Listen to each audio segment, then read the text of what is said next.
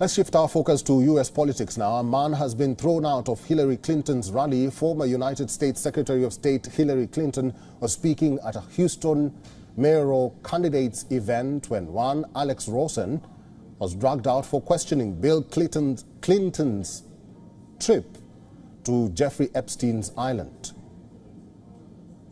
Why did your husband visit Epstein Island 26 times?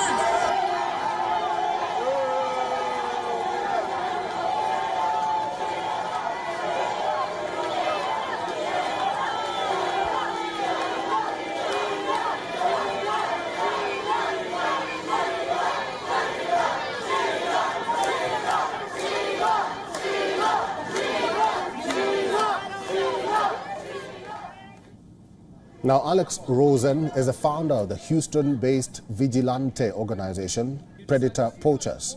The organization conducts sting operations on adults seeking sexual activities with minors. He began the operation in 2019 and functions in 27 U.S. states. When asked about why did he yell during the rally, Rosen said, and I quote, "Hillary is mad because we catch people like her husband." Jeffrey Epstein, a wealthy financier, was accused of sexually abusing girls for more than a decade. He was linked in the past to celebrities, prominent businessmen, politicians, and at one point former U.S. President Bill Clinton. However, Bill Clinton always denied having a close relationship with Epstein.